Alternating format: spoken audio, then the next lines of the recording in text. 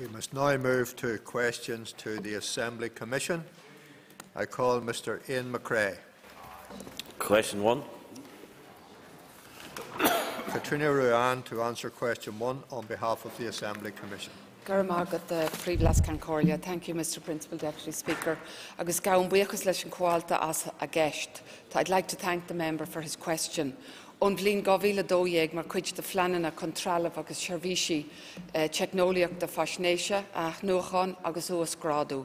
Halachar Comisiún an channel áisina nua mar chlóri agus idirlín lehan vanda. Agus tá sé ag áchaláthar gachríre glúne a thugtar do quality agus do iran na nifigi chawli. Tá rúna Comisiún an channel gachríre deisce chaláthar sa bbliain gávíle sééig. Since 2012, as part of its plans to refresh and upgrade all information technology, equipment and services provided to constituency offices, the Assembly Commission has delivered new facilities such as printers and broadband internet and is currently replacing all laptop computers supplied to members and constituency office staff. The Assembly Commission also plans to replace all desktop personal computer equipment in 2016. The reduction of £2 million in the Commission's budget for 2015-16 will obviously impact on services provided to members, and a significant reconfiguration of the way the Commission delivers its services is needed. We are still having discussions on our budget reductions, and a final paper has to come to the Commission meeting on Wednesday, the 18th. I can assure members that I, for my part, will be doing everything I can to protect jobs, and I am sure that all the Commission members will join with me in that. McCrae for supplement. Thank you, Principal Deputy Speaker. And whilst I appreciate that there's many budgetary concerns, whether it be the health budget, the education budget, or indeed the Assembly budget, and we all no doubt have our concerns about all of that, and no doubt the public will be more concerned than the constituency office IT equipment. However, one big aspect of delivering constituency services is the IT provision. So can the Assembly Commission ensure that the budget that is in place to change the desktop provision, that will be protected? Well, I agree with the member that it is very important that we have the most up-to-date technology to represent our constituents in the way that we should. I can't give, at this point, we're in discussions around budget. At this point, I can't give an absolute assurance that the desktops will be replaced, because obviously we have to ensure £2 million is a lot of money out of a budget, and we want to ensure that we protect jobs as much as possible, and that is a priority. And I should state, while I'm speaking here for the Assembly Commission, I'm stating the position, my own position in relation to jobs, but I know that other members want to do the same because it's very important. But I will certainly relay to the Commission at our meeting on Wednesday the comments made by yourself. Michaela Boyle. Can I ask the member, how does the Assembly Commission intend to dispose of the old laptops, Gormargaret? Buchas done called done Frager Shin. I thank the member for that question. Dun Keshin Gamaleshkel for that question. The successful supplier of the laptops will be responsible for carrying out the disposal of existing laptops in a way that causes minimum disruption to the routine work of the Assembly and is in line with the Waste Electronic and Electrical Equipment Regulations, WEEE 2006. Mr Mickey Brady. Just Everett, question 2. Judith Cochrane to answer on behalf of the Commission. Thank you, Mr Deputy Speaker, and if I may, I propose to answer questions 2, 3, 6 and 8 together, and perhaps you'll indulge me if I go over my 2 minutes. The Assembly Commission's budget covers a range of different expenditure categories, including members' salaries and allowances, Assembly Secretariat staffing costs and general administration costs. As a result of the overall budget agreement, the Commission's total budget for 2015-16 was reduced by 5%, equating to a cut of just over £2 million. Approximately 40% of the Commission's total budget of £40.7 million relates to costs that are set by the Independent Financial Review Panel and therefore lies outside of the control of the Commission. And this means that the overall reduction of £2 million becomes a bigger challenge, as the Commission only has discretion over approximately £24 million of its budget. A cut of this scale will undoubtedly have an impact on the services and activities delivered by the Commission. To deliver these savings in 2015-16 and to continue to absorb any upward inflationary pressures, the Commission recognised that a significant reconfiguration of the way services are provided is required, and to this end a strategic planning initiative was commissioned for 2015-16 and beyond. The initiative has already carried out a detailed review of all activities delivered by the Assembly Secretariat and has prioritised these activities into three broad categories: statutory, essential and important activities. And at its meeting on the 10th of March 2015, the Commission agreed a package of measures to deliver the £2 million savings that are required in the next financial year. These measures include the approximate £220,000 saving from the further reduction of office costs expenditure for members as stipulated by IFRP, but also includes reductions in payments to political parties under the Financial Assistance for Political Parties scheme, savings in staffing costs through reductions in temporary staffing numbers and hopefully through participation in the Public Sector Voluntary Exit Scheme, and savings through a wholesale reduction in administrative costs. The Commission remains committed to support the Assembly and its members, but the range and the quality of services and activities that it delivers will have to change. Ready for supplementary. I thank the member for her answer. Our party position is that we would hope that cuts would not necessarily target agency staff who may not have the protection of permanent staff. And what has the Commission done to protect jobs, including agency staff? Thank the member for his question. In recognition of the fact that the vast majority of services that are provided to members through the staff of the Secretariat, the Commission has sought to deliver efficiencies first of all from its non-staffing budgets. However, the extent of the savings required for 2015-16 means that a reduction in staffing of the order of 32 full-time equivalent posts will be required. This reduction will be facilitated partly through participation in the wider Public Sector Voluntary Exit Scheme, which would be only applicable to those staff who are on permanent contracts with us. But we will also have to consider a reduction in the use of some of our temporary staff, and we've tried to get a balance between the two on that. Staffing resources will be deployed to ensure that the Commission's statutory and essential functions are maintained. I would like to point out that Secretariat staff and agency staff have displayed commendable flexibility over the recent years on the spending review since 2010, and any changes to staffing will be made in consultation with staff and their representatives. Mr. Basil McCrae. Thank you, Principal Deputy Speaker. We've talked quite a lot about cuts, but there is a view sometimes that we are isolated from those cuts. Does the Commission feel that the members are going to take their fair share of the pain in this regard? I thank the member for his question, and in short, yes, we are taking our fair share of the pain. Members' office cost expenditure has already reduced by 9% between 2012-13 and 2014-15, and is going to be reduced by an additional 3% in 15-16, providing some £220,000 of the £2 million savings required. In addition, the Commission has agreed a 25% reduction in the budget for members' office consumables and a reduction of £25,000 in the funding provided to political parties through the FAP scheme. The Commission has also written to the Independent Financial Review Panel to request that childcare scheme options for members are the same as what is on offer to Secretariat staff, and this could yield approximately another £60,000 of savings.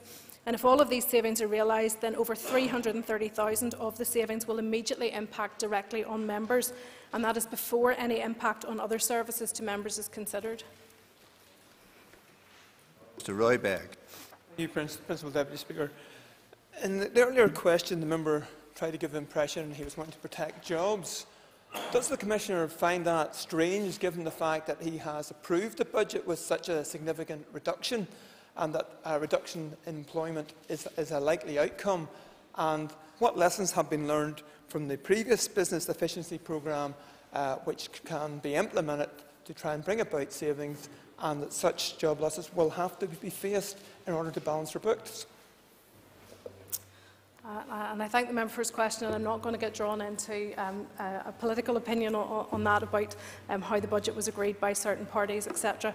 But if I could just say that the Business Efficiency Programme had been running for a number of years to ensure that the Commission could continue to provide the full range of services to members despite the 9% cash cut to its budget over the past number of years. And the programme identified a number of recommendations that have enabled the Commission to reduce admin costs while still maintaining staffing at levels that can support members to the best possible extent. Unfortunately, the scale of cuts now going forward means that staffing reductions will be required in the near future. Staff who are employed by the Assembly Commission are public sector employees, and they have been entitled to incremental pay rises and inflationary pay rises over the years. So even though we have actually reduced the number of staff, we haven't necessarily seen a reduction in the pay bill, but that is something that is going to have to change going forward. Mr. Sidney Anderson. Principal Deputy Speaker, and I am thankful for the answers thus far. But in relation to budget cuts, can I ask in what areas that the budget cuts are likely to happen? I thank the member for his question. The Commission has a statutory requirement under Section 40 of the Northern Ireland Act 1998 to provide the Assembly or ensure that the Assembly is provided with the property, staff and services required for the Assembly's purposes.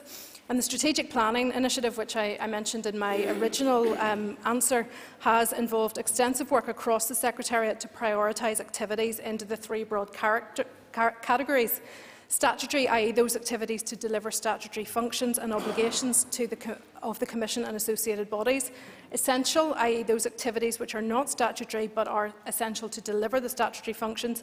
And important, those activities which are important to the wider work of the Assembly but which are more discretionary in nature. Staffing allocations have been made on the basis of this Secretariat-wide prioritisation exercise. However, all areas of the Secretariat will see some reduction in the number of posts. Staffing allocation decisions in future years will be informed by a series of fundamental business reviews to ensure that the core business of the Assembly continues to be supported effectively. Mr. Alban McGinley. Thank you, Principal Deputy Speaker. And could I ask the Commissioner, in relation to the cuts have been, it would seem, imposed by the Executive on this Assembly, which is a very odd thing constitutionally, whenever the Executive is accountable to this Assembly. Were the cuts imposed by the Assembly, or were they unilaterally made by the Assembly as it should have been? And will those cuts, as presently planned, not damage the capacity of this Assembly, collectively and individually, for Assembly members to carry out their work? Well, I thank the member for his question, and yes, indeed, the cuts have been imposed on us directly by the Executive. However, and I don't necessarily want to defend ministers, but the Commission did write to the Finance Minister and explain that 40% of our budget fell outside of our control. And I think as a result of that engagement, perhaps the cut that we received, the 5% cut equating to £2 million, was less than we may have received had we not made that representation. Sir Gregory Campbell. Call on Ms Katrina Rowan to answer on behalf of the Commission.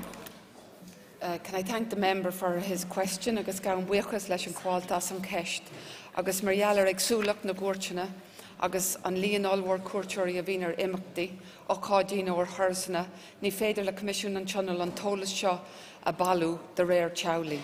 Is féidir le máfach líon na gúirteoirí sna tríomhlín dhearnach a chur fáil don comhalta. Sa bhliain 2012, 7,800 cuairteoir.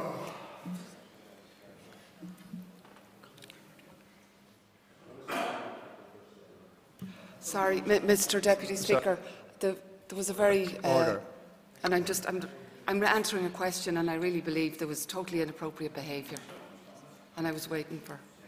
I'll ask the member to continue with her question. Her answer. Sa bhliain 2012, 7,800 Octohain Courture. Savleen Gavila. I'd like to ask the Principal Deputy Speaker, is it appropriate that somebody yawns so ignorantly as I'm trying to answer the question? It is not possible. I'm not prepared to answer questions in these Ask a member to resume. Ask all remarks to be made through the chair. Ask a member to continue. Well, I've made the point that I think it's absolutely inappropriate for the member to be yawning in the way that he has. Savleen Gavila a Trijeg, Shaktumila, Tricade, Feha Hocht, Courture. Savleen Gavila Kerajeg, Shaska Shaktmila, Nigade, Feha Ahain, Courture. Due to the diverse nature of the visits and the vast number of visitors attending an event, a function or a tour, the Assembly Commission is not able to gather this information broken down per constituency. However, we can provide the member with the total number of visitors for the past 3 years. In 2012, 79,081 visitors. In 2013, 70,328 visitors. In 2014, 67,921 visitors. Agus bei Commission an Chonol inan Miondelu Lian Omlon Briantal na Gorchori Okaji. Okadili Thursday na Falcha agus Clár Idicus a chur fáil an Qualta Isgrivin. The Assembly Commission will be able to provide the member in writing the yearly total number of visitor breakdowns for functions, functions with tours with hospitality and education programmes. Is iad na Clár Idicus an tain categor Jimachdi in the Védan an Chonol an Chowley as ar Hánig Courture a Hafid Gabyacht. Education programmes are the only... Okay, thank you. Principal Deputy Speaker. Campbell for a supplement. Thank you, Principal Deputy Speaker. I just look forward to being told how one can yawn in Irish. I don't know how that will work out. But if I could ask the Commission member, she outlined the various numbers that came to Parliament buildings in the course of each of the 3 years. What intention would there be in the course of the next 12 months to ensure that numbers are continuing at that high level for the future, in order, particularly for young people, to see and get a feeling for what goes on in Parliament buildings? Garamakot, a Príomh Lascan Corlia. Thank you, Mr. Principal Deputy Speaker.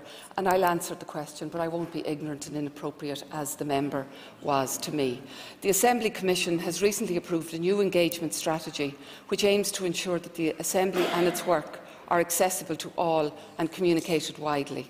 The 4 main objectives of the strategy are to provide accurate and timely information in order to build awareness, understanding and participation with the Assembly, its members and work and the democratic process, to develop and increase digital initiatives in order to support all stakeholders to participate, interact and engage with the Assembly, to build partnerships with stakeholders, to create and improve engagement opportunities with underrepresented and our hard-to-reach groups, build synergies and improve effectiveness, and to increase visitor numbers to Parliament buildings and deliver an excellent visitor experience. Ms Sandra O'Brien. Mr. Principal Deputy Speaker, I wonder, can the Minister or can the Commissioner detail how the Assembly proactively reaches out to schools and groups furthest away from Parliament buildings in the Far West? Well, I thank the member for her question. And in terms of education programmes, since 2012, the 3 most represented constituencies in terms of education programmes are East Belfast 2,787, Upper Bann 2,779 and East Antrim 2,663 pupils. The 3 constituencies that are least represented are West Tyrone 626 pupils, North Down 1,072 pupils and Strangford 1,128 pupils. So the member can see there's a bit of a mixed bag in terms of distance from the Assembly. But I absolutely take the point. I think it is very important that the Assembly Commission, and I have a full list that I will provide to the member of the numbers going for coming for schools from every single constituency, and it is essential that the Assembly Commission particularly target the constituencies that have the least number of children and young people coming up. Mr Colm Eastwood. Mr. Principal Deputy Speaker, can I thank the Commissioner for her answers thus far. Given what we've talked about already, the budget cuts, and given the importance of the outreach in terms of the educational work that's being done by the Assembly, especially the Let's Talk programmes and things like that, can the Commissioner assure us that those things will not be cut and that there will still be a fully fledged educational process for our young people to engage with the Assembly?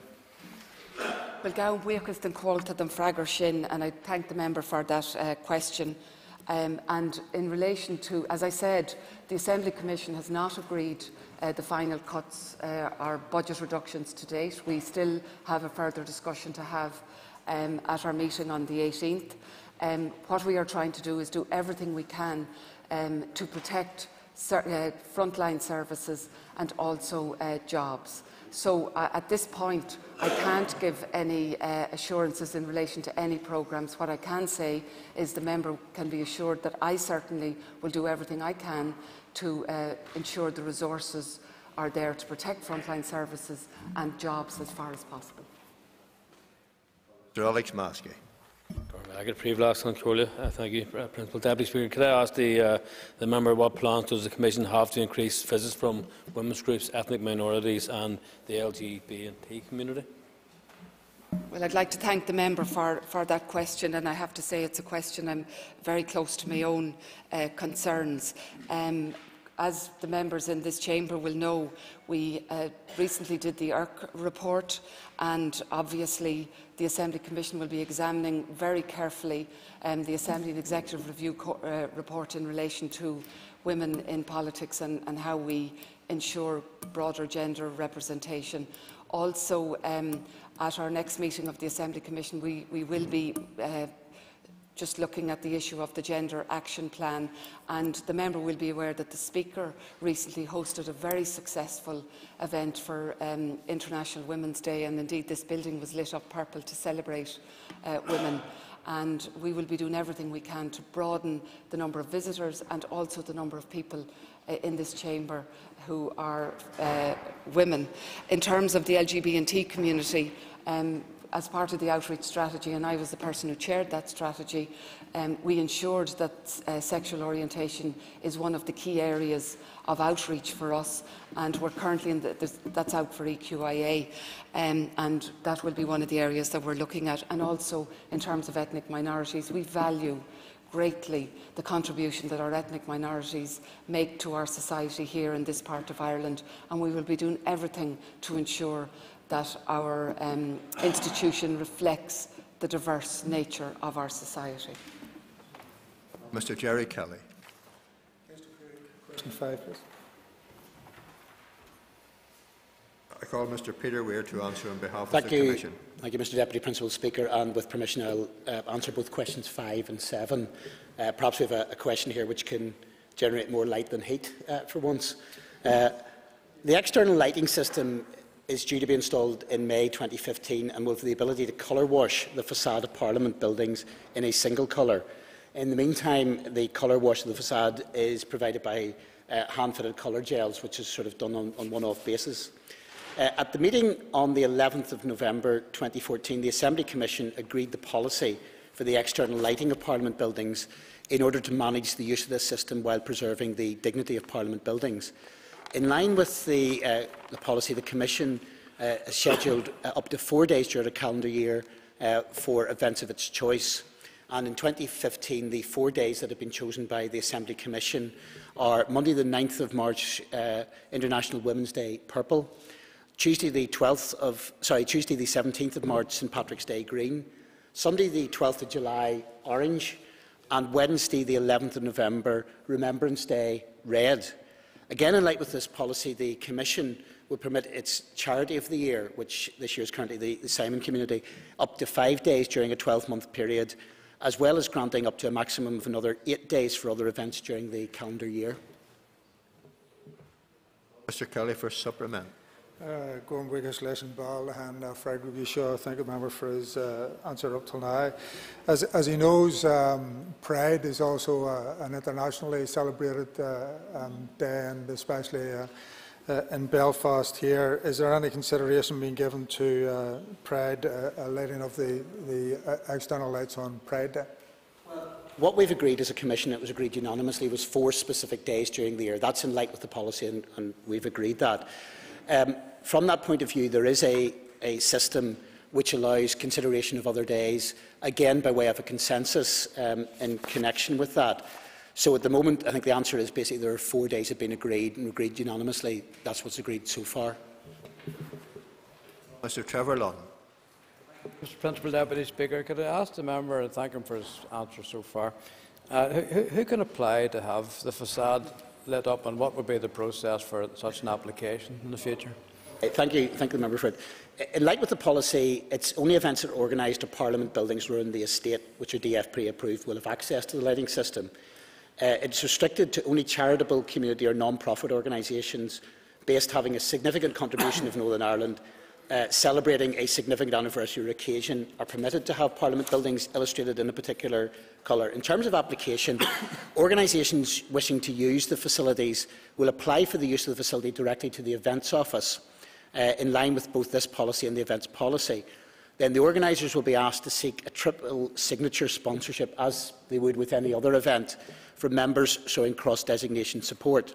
Requests should then be forwarded to the Events Office, who will seek approval from the Assembly Commission no less than 2 calendar months before the event taking place.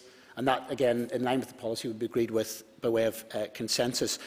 I would also indicate that in terms of the 8 days, that can also be where there is, also will include where there is something that is particularly significant to Northern Ireland. So, I suppose to choose an example from a previous occasion, if we had had the Giro this year, that would be something that could be considered by the Commission for a specific day within that envelope of 8 days. I think the aim is to try to, what is quite a special event in terms of that, is to light up Parliament buildings without it becoming something which simply happens on a casual basis and then loses its significance. Well, Mr. Sean Rogers. Mr. Principal Deputy Speaker, and I certainly welcome this, and I know there will be a certain amount of PR associated with it. But how will we encourage other groups in the future to use this facility? Again, it's up to individual members, as indicated in terms of the process. It fits certain criteria and would then be an application through the Events Office. I think from experience elsewhere, there may be more an argument that we may be left with a situation in which there's maybe more groups applying than there are actually days available. But I think, to be honest on that side of it, it's therefore about striking a balance as where the policy is.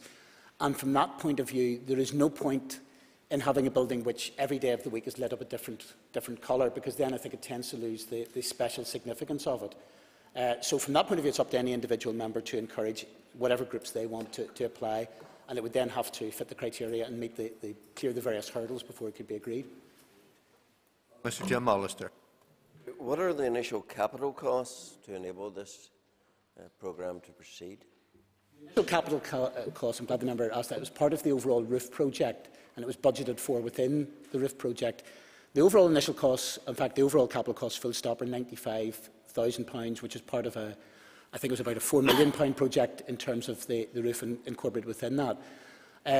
What that does mean, while there's one initial capital cost, up until now, where there's been requests from groups who have been facilitated, there's been an individual cost each time whenever it's been brought forward. This is effectively will then operate as a one-off cost.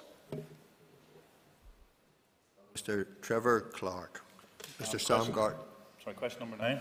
Mr. Sam Gardner will answer on behalf of the committee. Thank you, Mr. Principal Deputy Speaker, and I thank Mr. Clark for his question. There is currently a review of this aspect of the scheme, which is coming to a close. Members will be informed of the outcome of this review shortly. Andrew, Mr. Clark. Can I thank the member for his answer? However, it didn't actually answer the question I had submitted. However, given there is a review, in terms of the review, can I ask the Commission member, has consideration been given to the fact that each of the government departments opens its scheme 12 months a year, and yet no employees of the Assembly is only eligible to apply for it once a year? It was looked at before, accepted during February and March. That's slightly changed. This is the first time it's come to change, so if you bear with us, you'll probably maybe see a change coming about. Order. Time is up.